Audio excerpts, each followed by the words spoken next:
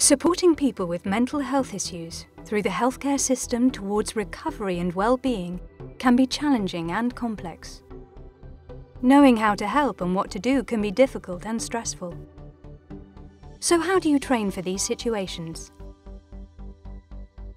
Healthcare professionals are often trained via e-learning or en masse in a lecture room and instructed on how these challenging situations could be better managed. Experiential simulation is a much more powerful learning tool than these. With Maudsley simulation, learners are placed in a painstakingly accurate staged environment alongside trained actors who authentically portray a range of mental health problems. You simply do your job as you normally would, as you are embedded in the scenario that plays out in front of you. The situations are specifically tailored to your own clinical working environment, whether that's the ward, the GP surgery, or out in the community. It provides an interactive way for you to gain knowledge, skill, and experience in a safe learning environment, and provides a unique opportunity to train as an interprofessional group including doctors, nurses, and many others who provide care. We offer services as teams, so we should train as teams. A group of your fellow participants observe each scenario in the next room via live video link, so all the knowledge and experience gained is shared between everyone.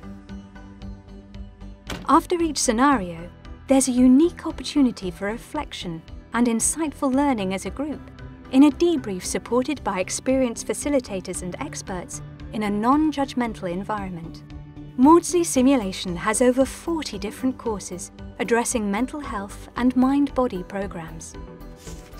Research shows that simulation training is good at targeting human factor skills such as teamworking, communication, leadership, and others. To improve staff confidence in challenging and unfamiliar situations, mental health simulation is a great tool. To find out more, then get in touch with Maudsley Simulation. I thought it was actually a bit of a surprise and quite different.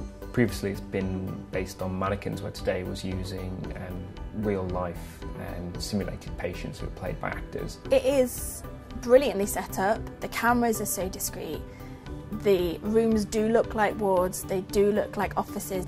So it's a place where we can get tips and tricks of the trade that we can try on, almost like a pair of new shoes or a hat. It's an open environment with no judgment. You can make mistakes. They actually have the chance to meet patients with these disorders without really meeting patients with these disorders. When they embrace the situation, they definitely learn from it. It's really good working together peer-to-peer in a small group. But it definitely gives you good skills to take forward into your practice afterwards. It's really interactive, it's a fun day, it's a great experience, it's a great learning environment. Nothing bad can come from it, only good. Most people are nervous about it, and people have only been pleasantly surprised and taken away that unexpected, golden nugget. It's an enriching experience for all of us.